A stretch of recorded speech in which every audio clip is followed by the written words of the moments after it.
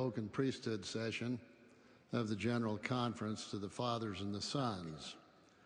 As you might expect, my 5 daughters, 24 granddaughters, and an increasing number of great-granddaughters have been asking for equal time. So today I will speak primarily to the mothers and the daughters of the church. My dear wife Barbara has had an eternally significant influence on our daughters and granddaughters, and they in turn on her. Mothers and daughters play a critical role in helping each other explore their infinite possibilities despite the undermining influence of the world in which womanhood and motherhood are being corrupted and manipulated. Speaking to the women of the church nearly a century ago, President Joseph F. Smith said the following: "It is not for you to be led by the women of the world.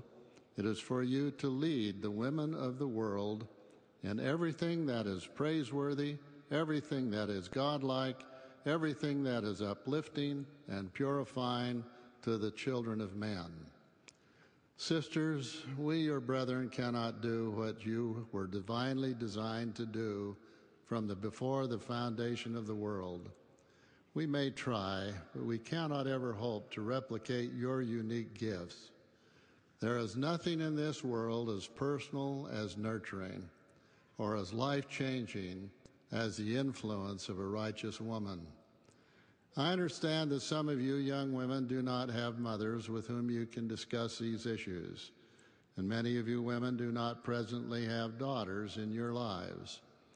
But because all women have within their divine nature both the inherent talent and the stewardship to mother, most of what I will say applies equally to grandmothers, aunts, sisters, stepmothers, mothers-in-laws, leaders, and other mentors who sometimes fill the gaps for these significant mother-daughter relationships. Now, young women, your mothers adore you. They see in you the promise of the future generations.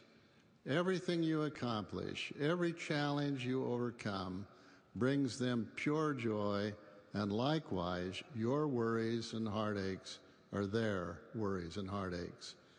Today, I wish to give you young women some suggestions on how to take full advantage of your relationships with your mother.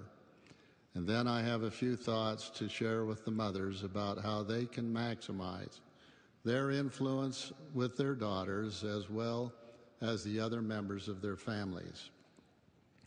It is unfortunately all too easy to illustrate the confusion and distortion of womanhood in contemporary society. Immodest, immoral, intemperate, women jam the airwaves, monopolize magazines, and slink across movie screens, all while being celebrated by the world.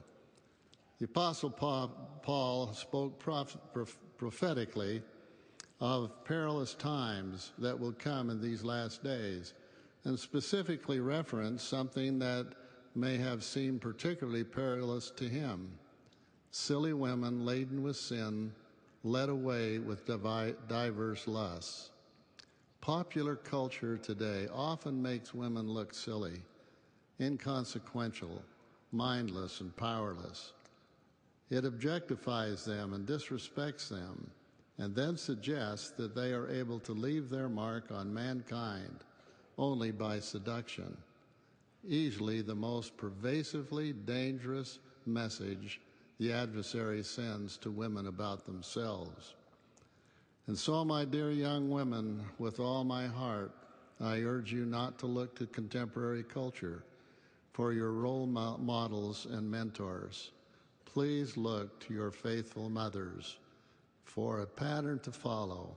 Model yourselves after them, not after celebrities whose standards are not the Lord's standards, and whose values may not reflect eternal perspective. Look to your mother, learn from her strengths, her courage, and her faithfulness. Listen to her. She may not be a whiz at texting. She may not even have a Facebook page. But when it comes to matters of the heart and the things of the Lord, she has a wealth of knowledge. As you approach the time for marriage and young motherhood, she will be your greatest source of wisdom. No other person on earth loves you in the same way or is willing to sacrifice as much to encourage you and to help you find happiness in this life and forever. Love your mother, my young sisters. Respect her. Listen to her. Trust her. She has your best interests at heart.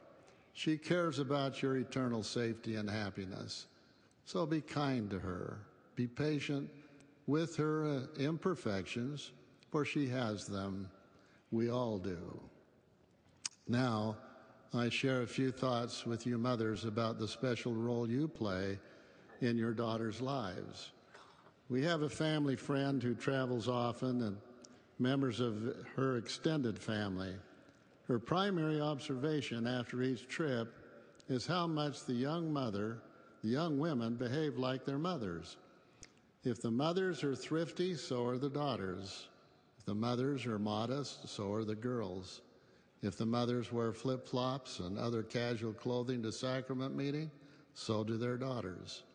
Mothers, your example is extremely important to your daughters, even if they don't acknowledge it. Throughout the history of the world, women have always been teachers of moral values.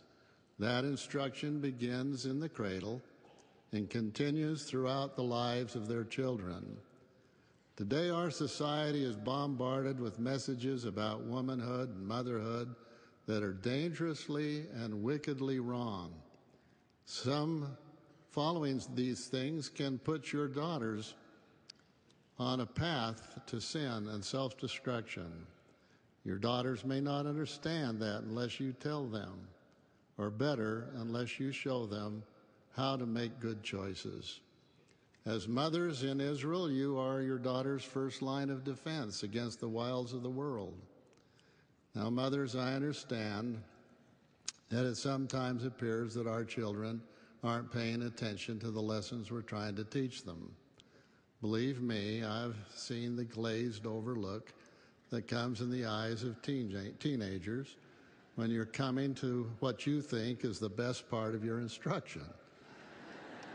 Let me assure you that even when you think your daughter is not listening to a thing you say, she is still learning from you as she watches you and watches your action to see whether they match your words. As Ralph Waldo Emerson said,